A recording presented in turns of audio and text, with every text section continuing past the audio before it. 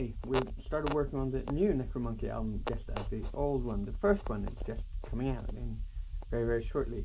What I'm doing now is I'm working on a guitar sound that David recorded, and I'm using the Schaller Roto sound, and it's supposed to be like a Leslie thing, but it isn't really. But it's got a really cool kind of vibrato, oily sound, so I thought I could show you that.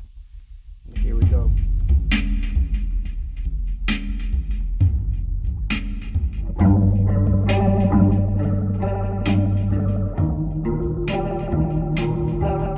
What I'm doing now is that I'm doing the second take of it, so I'll have two takes. As you might have understood, I do this a lot. And then I don't want them to be in sync, because then it really doesn't matter. Try it again.